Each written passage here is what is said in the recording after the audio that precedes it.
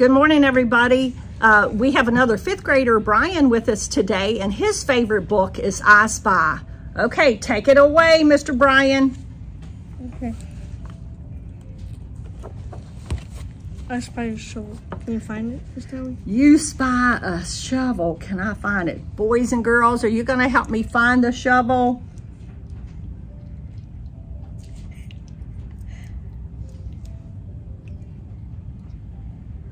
Is it on this page? Okay, I think I need more than a microphone.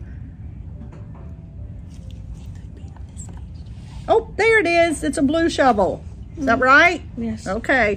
Boys and girls, it took me a while. Brian, why is this your favorite book? I used to read it when I was little. You like to read when you were little and just find things? That's one of my favorite things to do too. We'll have to have another contest. Maybe I'll find one for you and let you look, okay? Thank you, boys and girls.